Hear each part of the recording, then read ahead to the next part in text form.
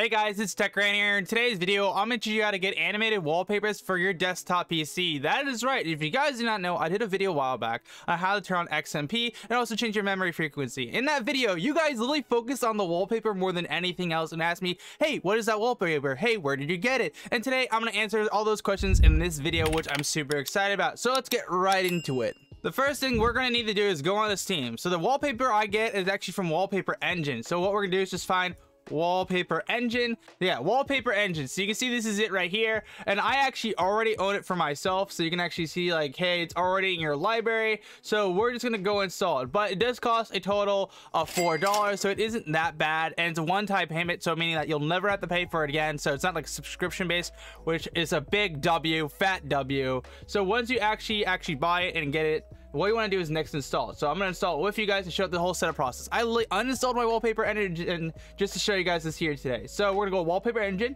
We're going to click install, and we're just going to let it run like it normally would with a normal install and let it do its thing. So what we're going to do is just normally install like we would normally do with any application. For me, I'm going to put it on my F drive because my F drive is a 4TB hard drive, and I just don't want to place it there for the time being. It doesn't be anything too crazy. So the only thing you got to keep in mind about this application, that is going to take a bit of your GPU and CPU power. Not a whole lot, just a very small micro percentage. But you do have to keep that in consideration just in case if you don't have the most demanding GPU out there. But if you have at least like the newer series GPUs and anything else, you'll be able to run this perfectly fine. Now the application is installed. All you have to do is just launch it like so. You're gonna see it can just say launch Wallpaper Engine. It's gonna ask a few things. We don't really mind what it does, so I'm just gonna click that, and then it's gonna load it on up and do the final installation for it, so we have it up and running. Now this will of course prioritize these wallpapers over the wallpapers you have. So if your wallpaper is like something on your desktop windows, then you might want to just like take that image and place it onto your Wallpaper Engine like you see here. Now of course, since I've uninstalled this, I do have some of my actually wallpapers still on here, because what it does is it usually saves onto the server itself, so that way you have access to them in the long run. But you got the discovery tab, which you can use to actually find wallpapers for stuff. There can be some that are more complicated, like there's actual wallpapers that are clocks, what are animated wallpapers too, and there's more like this basic anime waifu wallpapers if you really want something just that simple. And of course, if you want to look for some stuff, you can find stuff. So we're just gonna say show, because it is gonna like filter by certain things just in case like there's something inappropriate, because you can have some really sussy wallpapers if you know what I mean. But let's just say for a second here, you guys want to find the wallpaper I use, which is Japanese town. And if we look up Japanese town, what should happen here is it's going to pop up wallpapers relating to that subject. So you see Japanese town and lo-fi Japanese town, which is the one I use and you guys ask me about a whole lot of the time. So that's the one you want to look for if you are curious from that video from I talked about prior. And then you can go way over in here and find some other ones. And then all you want to do if you do want to install one of these, you can check the resolution, scaling for your monitor, and you just click subscribe. When you subscribe, it will start downloading this wallpaper. Most wallpapers won't really be that big. They'll be a few megabytes. Some of them might be a few gigabytes depending on the actual size of it. If it is like a wallpaper for maybe like a 4K monitor or an 8K monitor, which I doubt anyone of us have, yeah, then maybe it'll be bigger. But once it's actually installed, you can go to install wallpapers. You should be able to locate the wallpaper you just installed.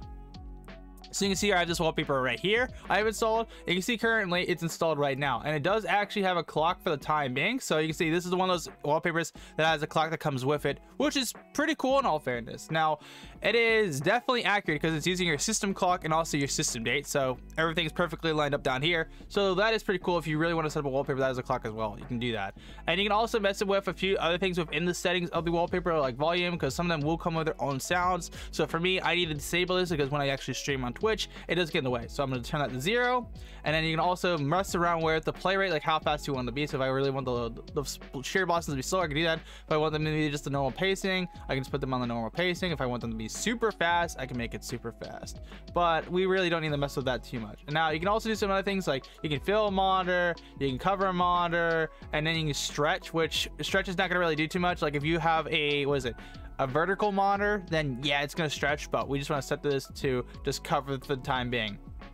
And you can do some other things like flip, which will allow you to flip the actual wallpaper in itself, which we don't really want that, let's be completely honest, so we're just going to remove that. And then you can also show the colors too and mess around the saturation, brightness, and a few other things. So you can get really in depth with these Wallpaper Engine if you really want to. And you can also get some like anime wallpapers like this, like my No Game No Life wallpaper. You can also get maybe some Pokemon wallpapers if you're looking at something Pokemon wise, or maybe you're just looking at something super simple where you're some like lo-fi to be very chill and laid back. You can do something like that, which is pretty awesome in all fairness. Now, there's some other settings you can mess around too with this if you really want to get in depth with your wallpaper engine. For example, here, let's just go to the settings of wallpaper engine. You're gonna have to see other applications just keep running, and then of course you can mess around with the quality in here. So if you don't want your wallpaper to be super high quality, you can literally just set the low, and it'll set on low. And if you want to set an ultra, you can do so. So it's not like anything too crazy. Me personally, I literally just keep it on medium and just keep the quality on high, and that's really about it. You can do some other stuff too with this, but